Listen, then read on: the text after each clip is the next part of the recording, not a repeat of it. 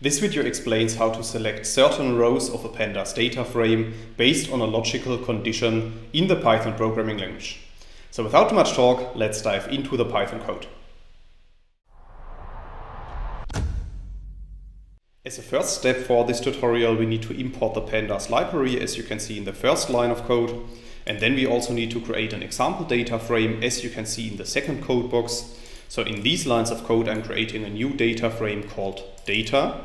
And then I'm printing this data frame below the code box using the print function. So as you can see, after running these lines of code, our data frame contains 6 rows and the 3 columns x1, x2 and x3. Now let's assume that we want to extract all rows of our pandas data frame where the column x3 is equal to 1.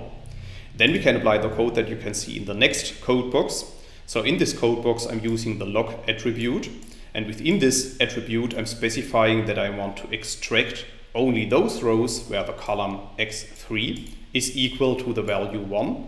And then I'm storing the output of this in a new data frame object that I'm calling data sub1. And I'm printing this data frame below the code box.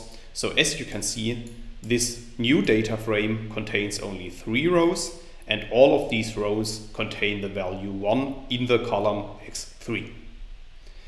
It's also possible to extract rows based on a range of values, as you can see in the next code box. So in the fourth code box, I'm once again using the loc attribute.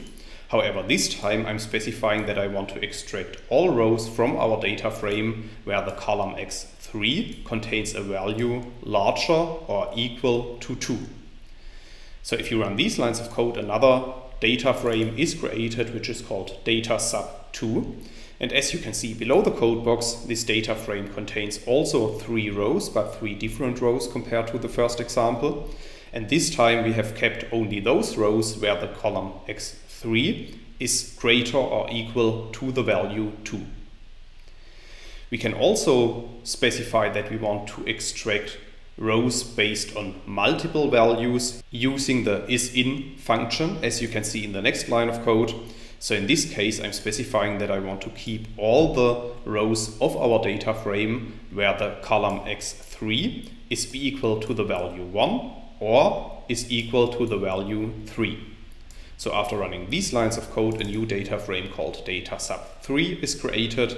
And this data frame contains 4 rows, and as you can see, all of those rows contain either the value 1 or the value 3 in the column x3. In the last example of this tutorial, I want to show you how to use multiple logical conditions to extract certain rows of a pandas data frame. And for this, we are using once again the loc attribute. However, this time we are specifying 2 logical conditions. So the first logical condition is specifying that we want to keep only values greater than the value 3 in the column x2. And then we are specifying a second logical condition using the AND operator. And this logical condition tells the Python programming language that we want to keep only rows where the column x3 is equal to the value 1. So after running these lines of code, another data frame subset is created. And as you can see, this subset contains only 2 rows, and both of these rows are greater than the value 3 in the column x2 and equal to the value 1 in the column x3. That's all I wanted to explain in this video.